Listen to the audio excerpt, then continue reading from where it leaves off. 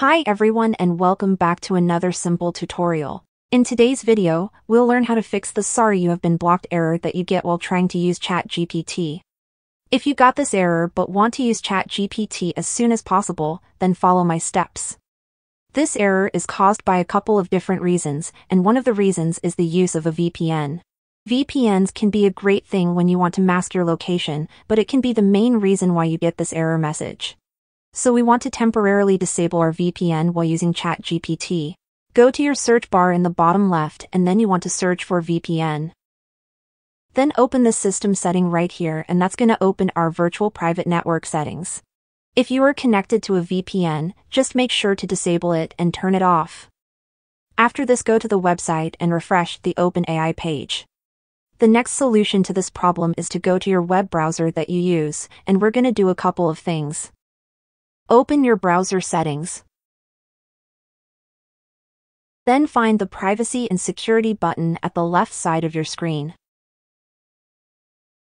When you get to this page, scroll down and find the Cookies and Other Site Data section, so click on it to open it. Now click on this See All Site Data and Permissions. And that's going to open up this page where you can see different websites and different permissions for those websites. But what you want to do is go to the search bar in the top right corner and type openai.com.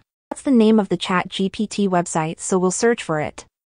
And then click on the little trash can icon next to the OpenAI website in order to clear all the cookies, cache files, and other stuff from the ChatGPT website. So clear everything and then go to the website, refresh it, and try to log in and use it. This method will fix the issue for most users and they won't be getting the "sorry you have been blocked" error anymore. But if you are still experiencing issues with the site, then we'll have to disable our browser extensions that may alter our network connection or the ones that work with ChatGPT directly. So click on this little puzzle icon in order to open your browser extensions and then manage extensions.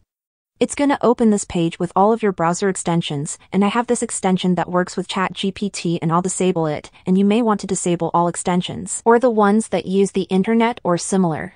And after this step you should resolve your problem completely. So if this video helped you out and you were able to fix the problem, then leave a comment on this video and make sure to subscribe to App Tutor for more ChatGPT tutorials in the future. Thank you so much for watching, and I'll see you in the next video.